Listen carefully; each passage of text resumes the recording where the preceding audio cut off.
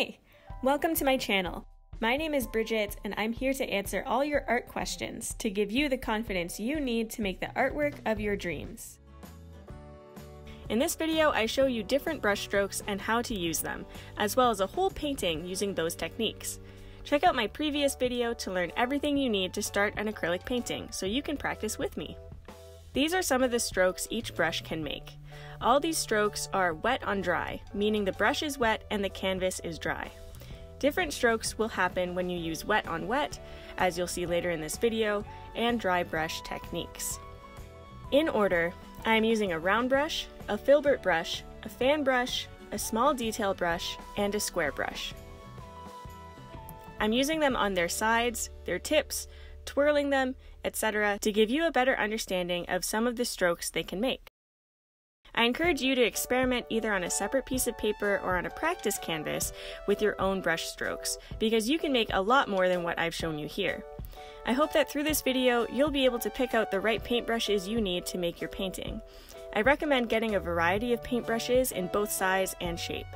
You'll also learn which brushes you gravitate towards the most and feel most comfortable using.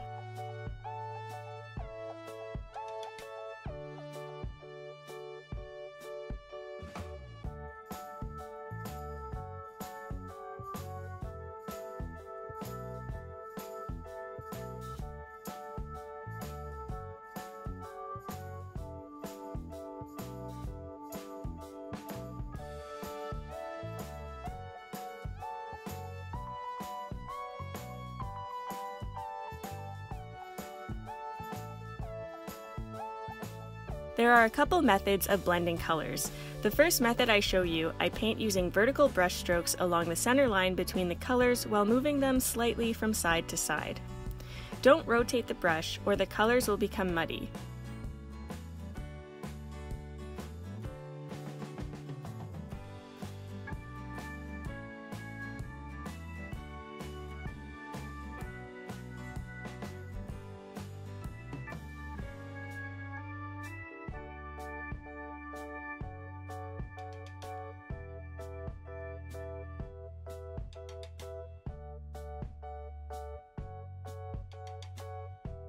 The second method I show you, I take a tight zigzag line down the center line between the two colors. Then I paint using the vertical brush strokes from the first method.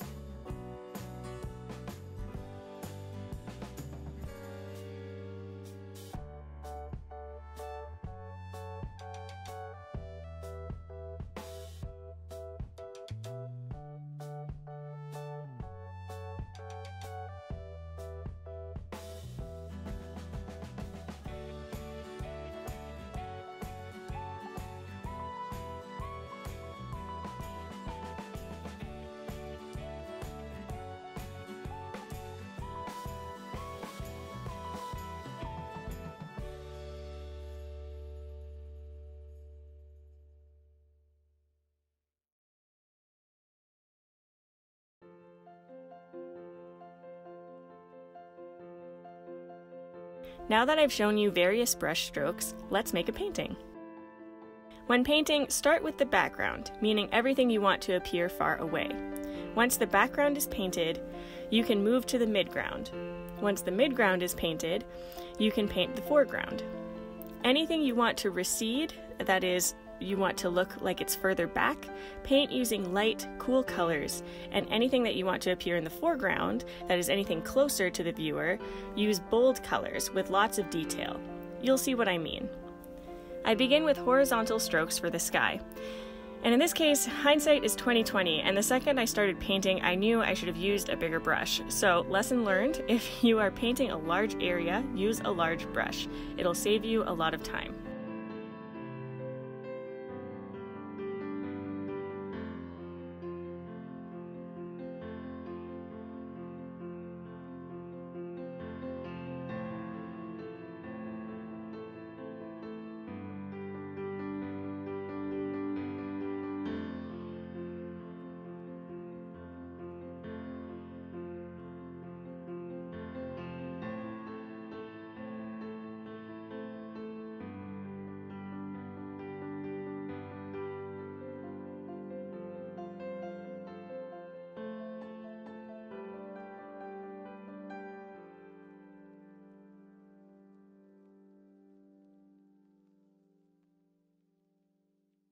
Once the main color of the sky was painted, I dabbed or stippled some white into the cloud shapes while the blue was still wet.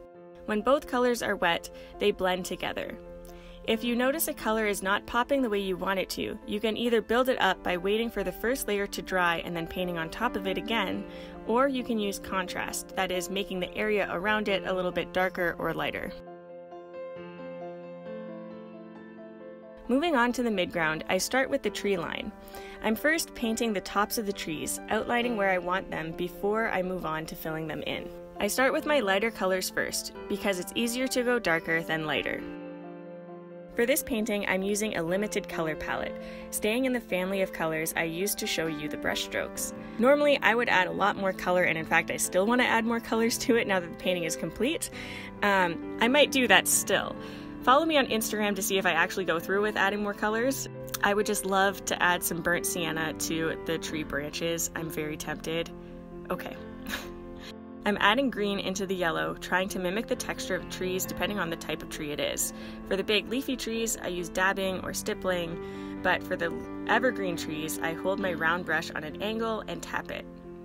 I'm just experimenting with whatever I think looks or feels right. I recommend experimenting with your brushes too, with all the techniques I showed you earlier and more. You can come up with your own strokes as well. Have fun with it.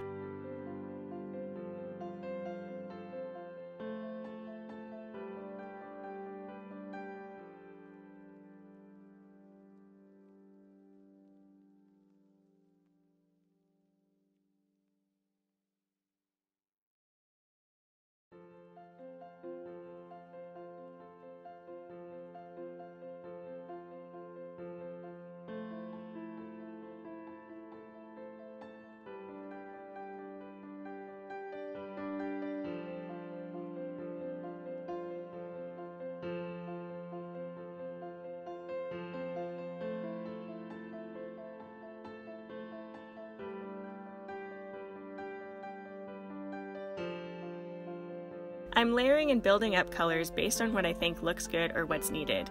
I've picked a spot where the light source is in my painting, and I'm making sure that all the light spots reflect that.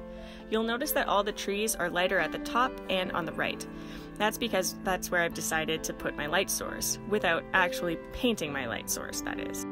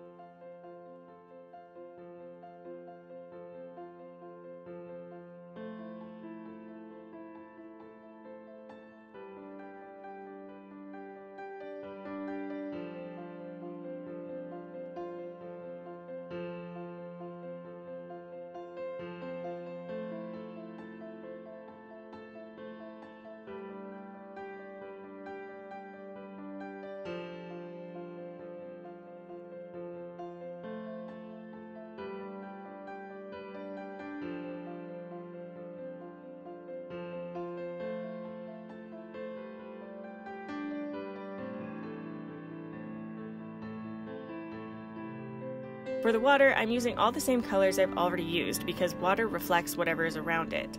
I try to mirror image the tree line in the water. It doesn't have to be perfect because this water isn't going to be completely still. There will still be some ripples.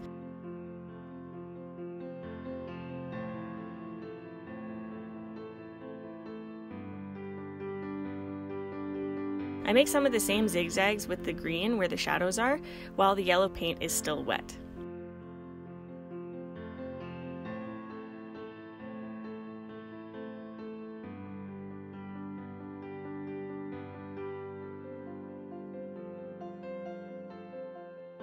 Again, this is a part where I should have used a bigger brush. It would have saved me a lot of grief, so learn from me. Use a big brush to create the ripples. Using a clean, big brush and a light hand, you're going to gently glide your brush over the wet paint. Don't put your hand in this, oh my gosh. Because I'm using a small brush, I go back and forth like a zillion times to try to keep the ripples even. A big brush will save you this time and effort. Don't fear big brushes. They are your friend. Don't be like me. Save yourself. Now I'm editing the tree line's reflection in the water. I'm going to paint the blue from the sky between each of the treetops' reflection. I'm trying to work quickly because acrylic paint dries quickly and we need it to be wet to blend.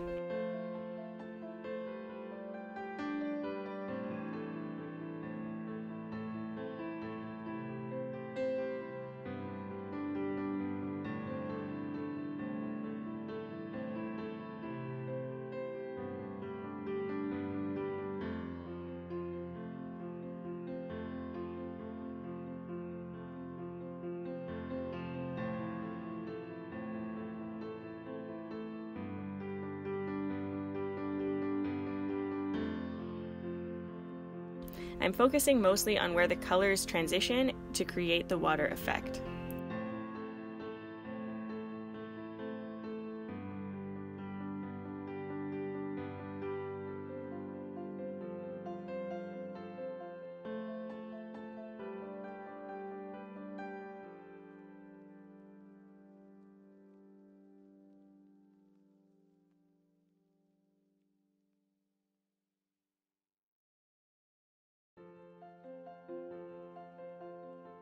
Thankfully, I've now picked up a larger brush, but it's still not as large as I should be using. I think the 3-inch brush or even a fan brush is what I should have been using for the ripples, but oh well. You use what you have and you make do. You become a better painter either way.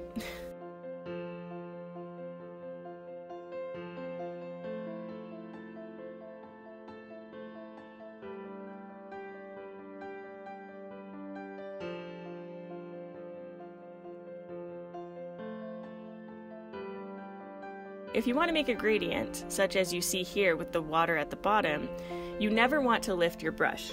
You always want to keep it moving horizontally back and forth as you move your brush up and down between the two colors. If you jump from the blue to the green, you'll put blue in the part of the green that you don't want blue to be in, and suddenly you won't have a nice gradient anymore. You'll have a weird streaky mess or one solid color. So yeah, try not to lift your brush.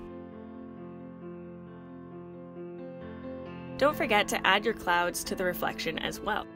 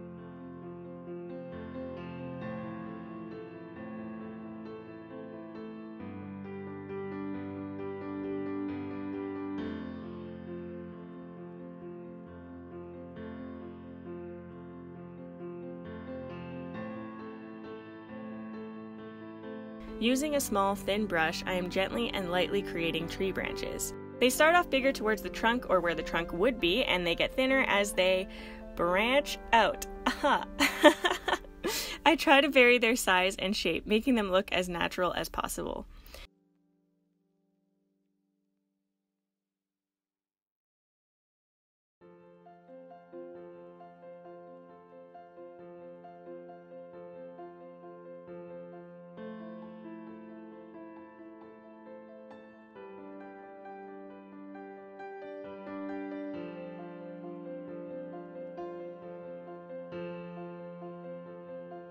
So as I'm doing this, let me tell you a bit about brushes. Some brushes are higher quality than others. If you get them at a dollar store, they're more likely to be poor quality compared to something you buy at an art store.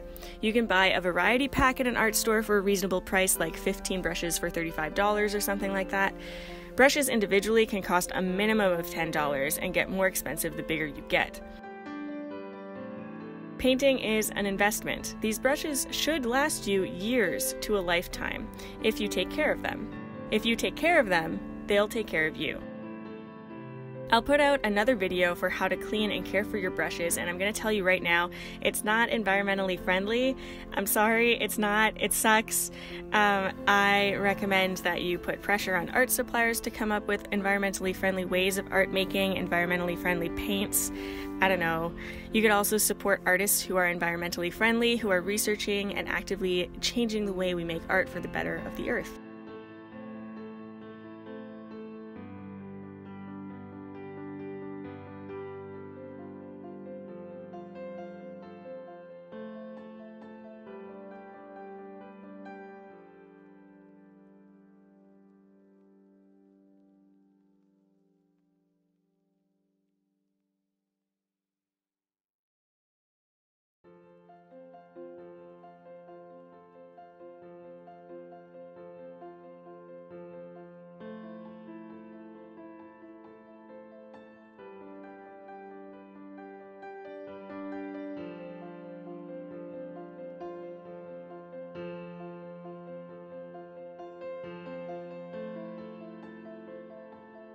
I'm stippling dark green with a round brush to give the illusion of leaves or needles. I'm focusing on bunches, leaving some of the branch exposed. This is what I've observed in nature, at least. Not every part of the branch is covered in leaves, only certain parts, depending on the branch and depending on the tree.